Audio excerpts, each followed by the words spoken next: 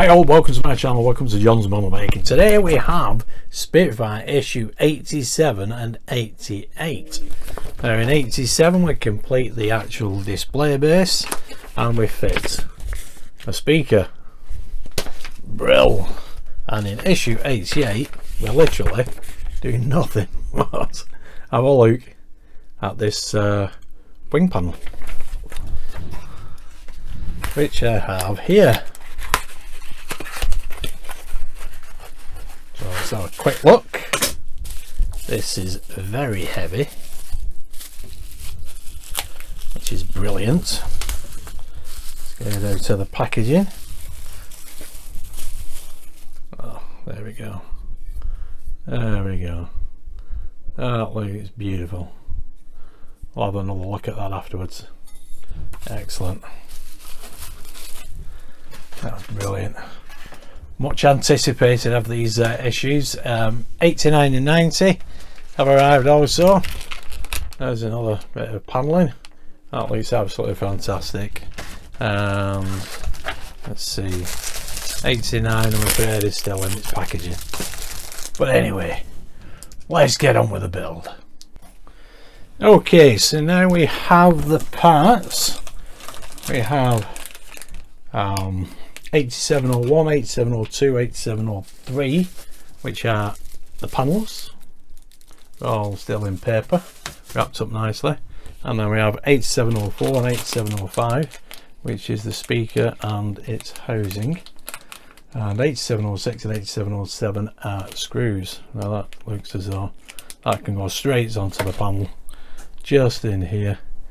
And then we can just put the panels in place. Now I am going to be putting some artificial grass on the panels, but I'll let you have a look at them before I do so. Anyway, let's get the parts open and crack on. My bad, 8706 is actually the label for this cable, so that's the first thing we can do. The actual speaker was already in its housing, so that's nice and bonny. It basically just wants us to put that there like that, screw it in 4 places, and we're done. But first of all, we should put this label on the cable. It reads CB. It doesn't have to be perfect, so long as you can read it and you've got it on. And basically you want this arrangement of the speaker in its housing. There's a groove there, yep, and you can see the cable coming out, so that is actually bang on just there like that. And then we need the screws.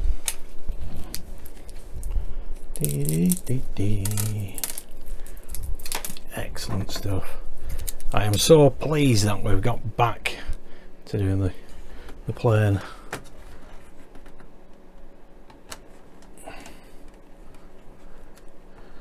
That's the first screw.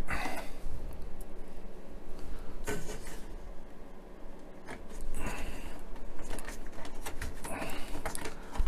second screw.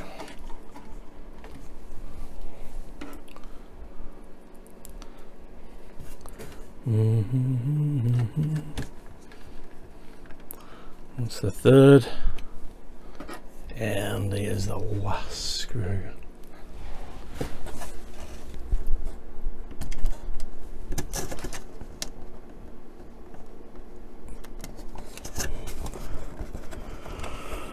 Brilliant. Now I've got some batteries for this. Don't ask us to put any in, but so I'll leave it as it is. There we go, that's the speaker in place. Lovely jubbly. Have a close up of that. There we go. Nice and bonny. Nothing to it, absolutely nothing to it. Right, now I'm going to have to make some adjustments to the cameras so I can get all these panels in shot. bear with me. Okay, now we're back in again. Now there's 3 panels, as we all know. This is the first panel in this corner, and that sits in nicely there. The middle panel obviously has this cutout for that motor, which fits perfectly there. And then in this far corner, this panel has a cutout, and it goes right into the corner over here. I'll show you that in a sec.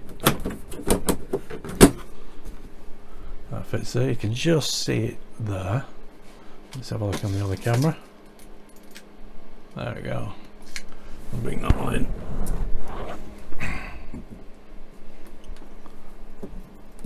There we go.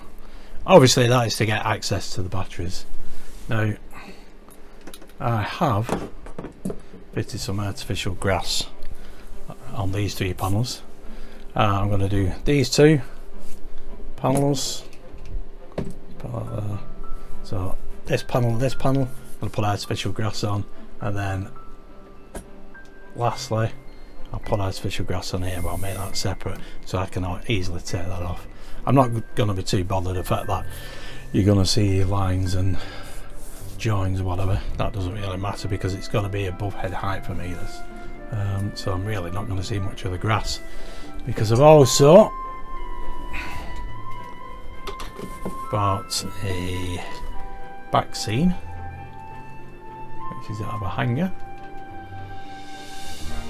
like that, and that I'm going to fit once I get the acrylic case.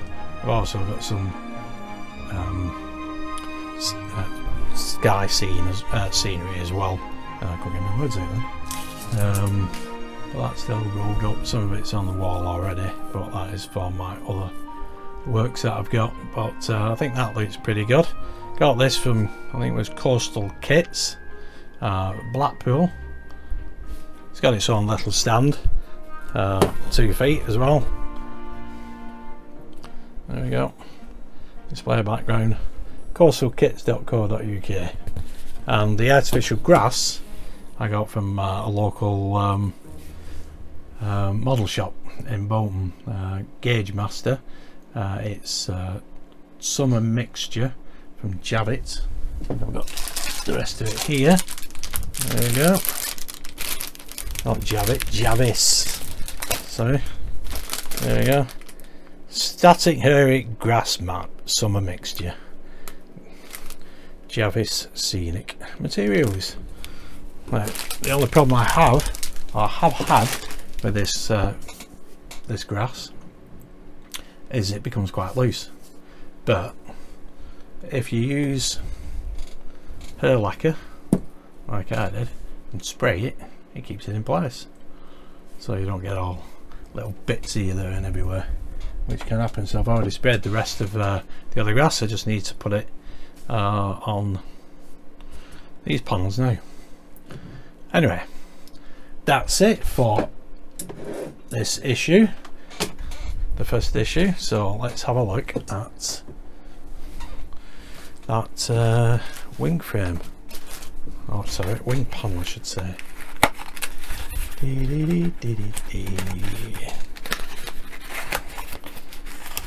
put it back in its box, as you can see.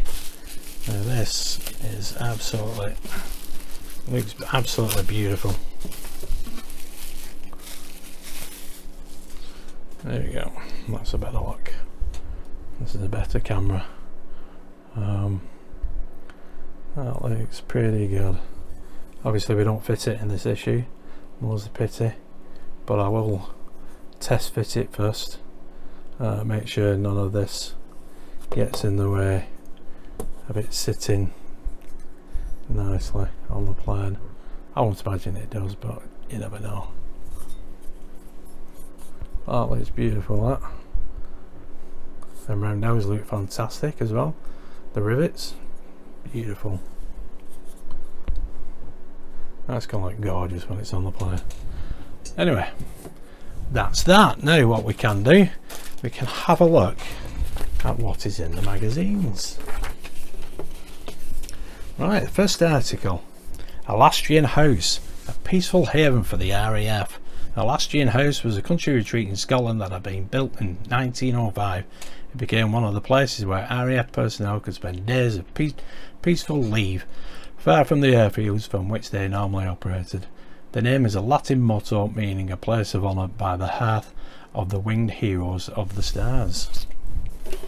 Lovely. Main picture. Alastrean House on the Cromer estate was originally called the House of Cromer.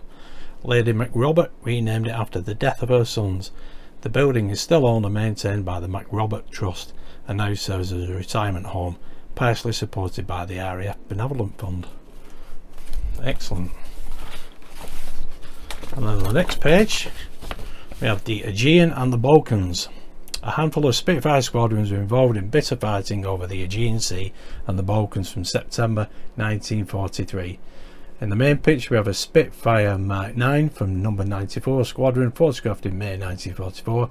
At that time the squadron was based in Libya, escorting bombers from the South African Air Force on raids against Axis forces in the southern Aegean Sea.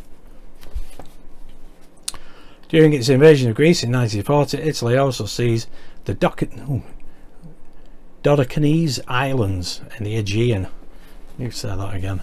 Following the Italian surrender in early September 1943, the Allies attempted to occupy them. However, on 11th of September, before British troops could be landed on the largest island of Rhodes, the Germans seized control. Alarmed by this, the governors of Kos, Leros and Samos sided with the Allies and agreed to accept British garrisons. The units earmarked included 2 fighter squadrons that were to be based on Kos, although the German occupation of Rhodes effectively gave them a degree of air superiority.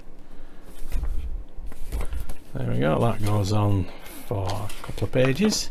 In the next article we have number 1453 Squadron, initially formed as a night fighter flight to defend Malta in 1941. Number 1435 Squadron was raised to full unit status in 1942 to become the only RAF flying squadron to employ a 4-digit number.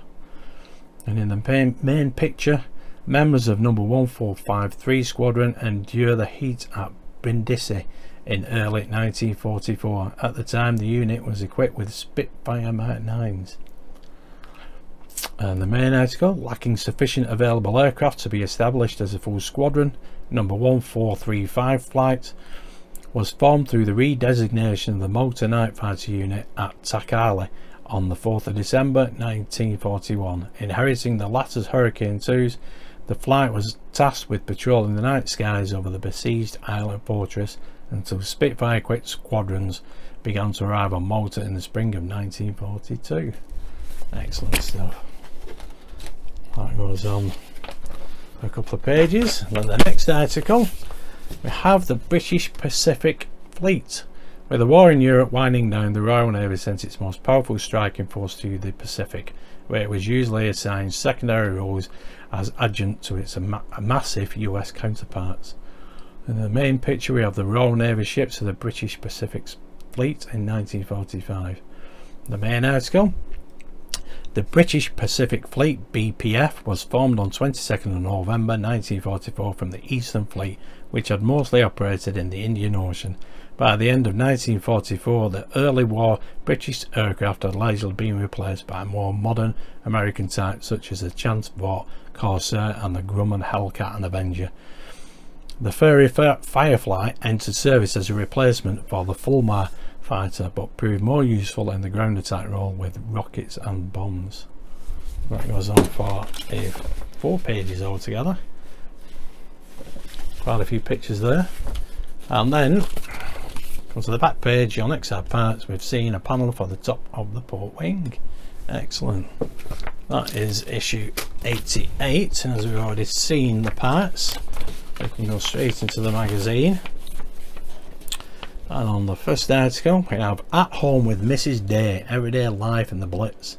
The Ministry of Information was set up the day after the war broke out on 4th September 1939.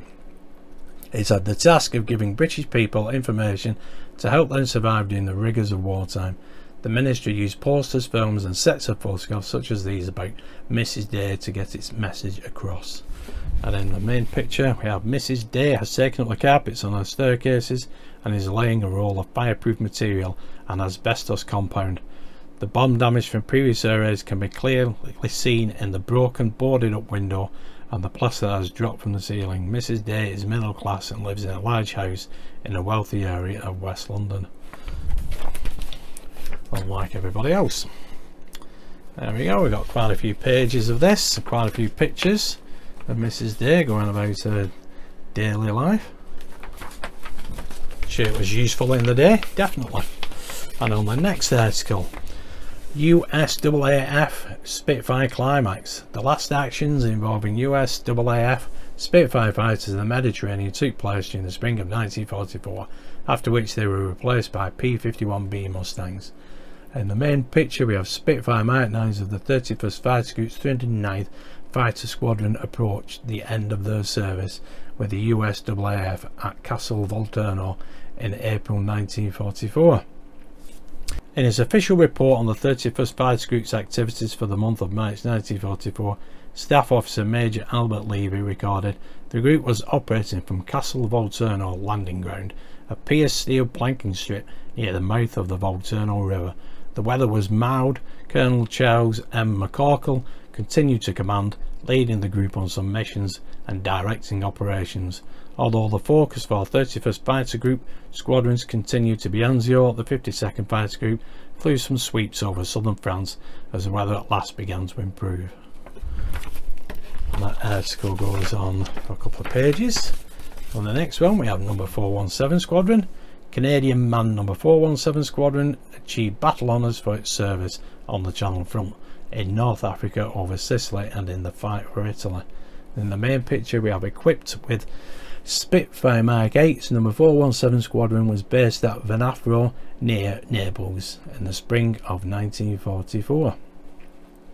Number 417 Squadron was formed at Charmy Down in Somerset on 27th of November 1941, the unit being the Royal Canadian Air Force's 7th Fighter Squadron established overseas. It was initially equipped with Spitfire WW2As, although these were replaced by Spitfire VBs in February 42, just prior to number 417 Squadron becoming operational. The squadron was destined to see no action in England, however, for on 25th of March it was withdrawn from operations and ordered to prepare to move overseas. Excellent stuff. And in the, I think this is the last article, we have, yep, Allied jets of World War II. The Allies lagged behind Germany in its jet developments, and subsequently their jet fighters saw relatively little action in the war. However, they were more mature aircraft and went on to have long post-war careers. And in the main picture we have the first US Lockheed P-80 Shooting Star jet fighters to serve in Europe, joined the 55th Fighter Group at Giebelstadt in Germany in 1946 and remained there for 18 months. Giebelstadt. Maybe. In the main article, RAF officer Frank Whittle began work on gas turbines when he was still a cadet aircraft mechanic at Cromwell. He patented the idea of a turbojet engine in 1931 when he was only 24 years old and formed a company, Power Jets Limited, in 1936 to develop his invention. With only £2,000 initial capital, the company ran its first prototype in April 1937, but it was not until June 1939 that the Air Ministry saw its potential and ordered a flight capable engine and an airframe to fit in it. Excellent stuff. That goes on for 4 pages, so that'll be an absolutely brilliant read. And then on to the back page, your next set of parts. A wing panel for the left wing, small panels and parts for the wing flap indicator. Lovely jubbly. Brilliant.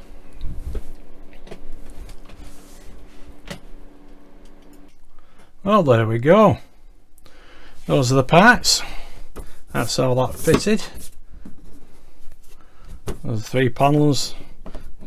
Looks a bit wobbly there, but that's because it's on this desk. The bolt nuts underneath make it look like that. When I put it back up on the shelf, it's be perfectly level.